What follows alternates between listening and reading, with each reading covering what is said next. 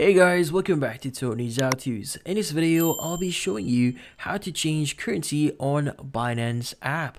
But before we start, hurry up and check out our latest offer just under this video. So let's get started.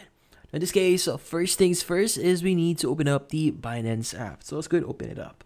Now from here, what we need to do next is we need to actually access our profile. So typically your profile is located at the top left of your screen. So let's go and click on the Binance logo. And from here, you should be able to see a gear icon at the top right of your screen. So let's go and click on it. Now from here, you should be able to see your settings. Now the most important setting here is going to be currency. In this case, you could go and click on currency. And from here, you can just basically choose the currency that you want to use. Like for example, if you want to use euro or you want to use Australian dollar, you could go ahead and just select that and you'll be able to update the currency for your Binance account.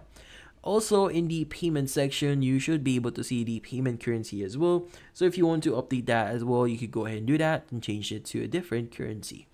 Now in this case, that's about it. So this one is actually pretty easy and you should be good.